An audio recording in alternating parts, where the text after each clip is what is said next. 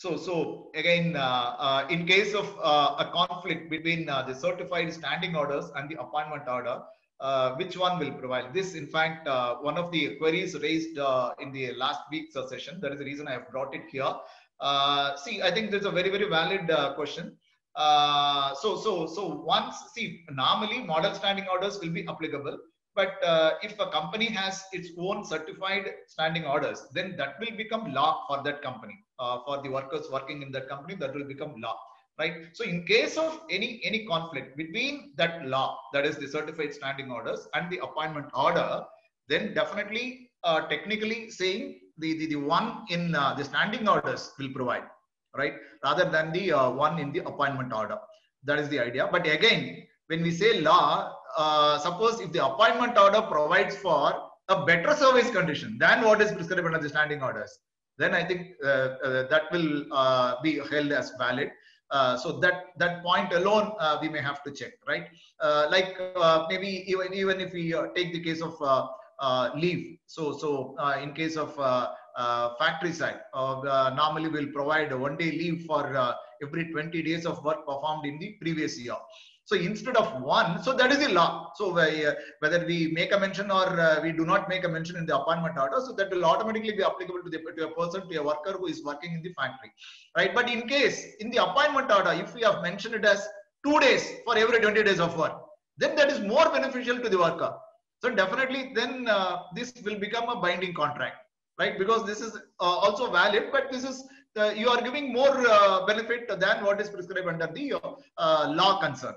So in that sense, in fact, for points like that, in fact, the clause in the appointment order will provide. But normally, technically, if you want me to answer this question, the provisions in the certified standing orders will prevail over the provisions in the appointment order if there is any conflict.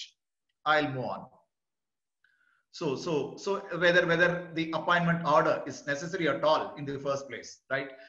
If we go through some of the states Shops and Establishments Act, particularly Karnataka, Andhra Pradesh, West Bengal, Assam, and other some of other states, they have made it mandatory, right? So in these states, definitely the employers are supposed to issue appointment order, and of course whatever format prescribed in the respective legislations, it is in that format.